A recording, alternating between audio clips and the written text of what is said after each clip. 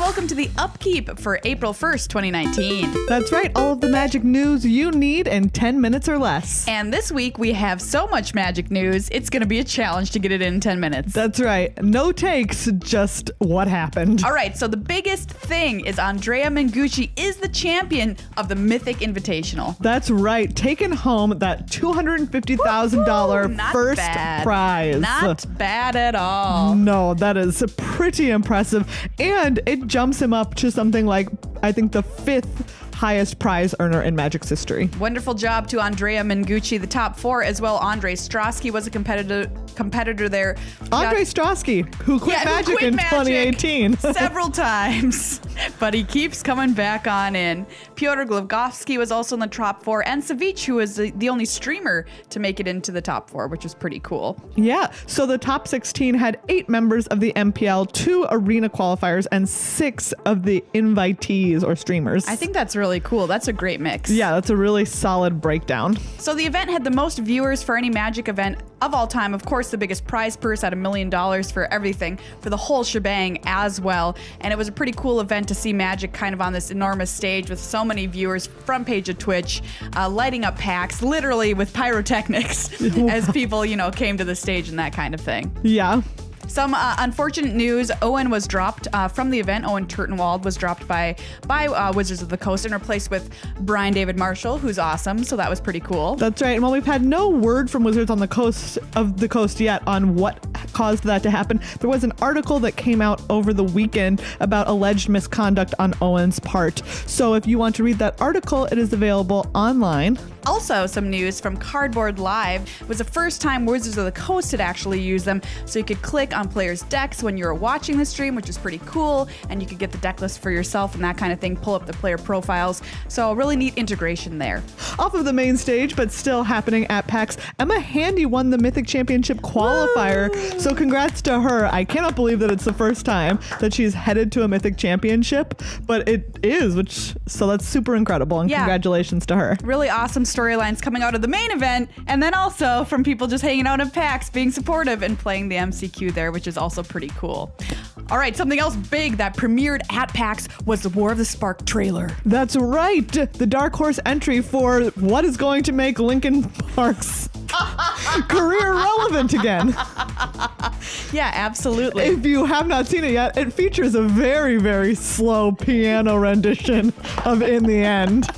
For the first few minutes, you'll be like, what is this song? And then the chorus hits and you're like, oh, that's right. Oh, now I know. It was really well done, very emotional, showing Liliana like having some memories of her and her brother being kind of under the pull of Bolas, or at least doing what Bolas wants with this army of the undead marching in Ravnica, and then at the end looking like she's sacrificing herself to take him down. Is there a point at which we saw like an Eternal pull a spark out of Dack Fayden, right? And Eternal just harvested Dack's spark. Wow.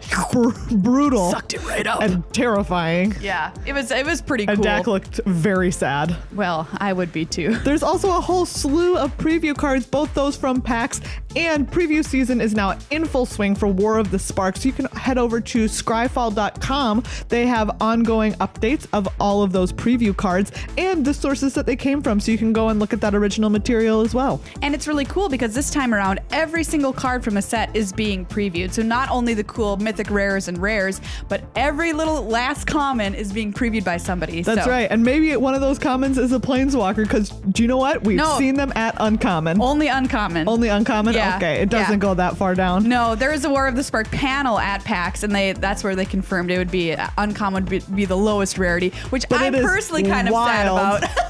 It is wild to see that, though. Oh, yeah, it is weird. It is weird. But yeah, cool preview cards. Our preview card will be released next Monday. Very cool. All right, so we've got some news about promos coming to your local game store. The buy box promo is Tezzeret, Master of the Bridge. That's right. And we've seen on these Planeswalkers now in this set, they have static abilities. Oh, that's so wild. At the top, which is really, really cool also. If you go play in the open house or draft weekend, you have a shot at getting Bolas' Citadel or Liliana's Triumph, which... a really cool full art version of it. It's beautiful. Okay, also this card is absurdly powerful, and now we have access to it in Standard? Okay. And Friday Night Magic promos, Augur of Bolas, Paradise Druid, and Dovin's Veto, which I think is a very funny name for a card. Yes.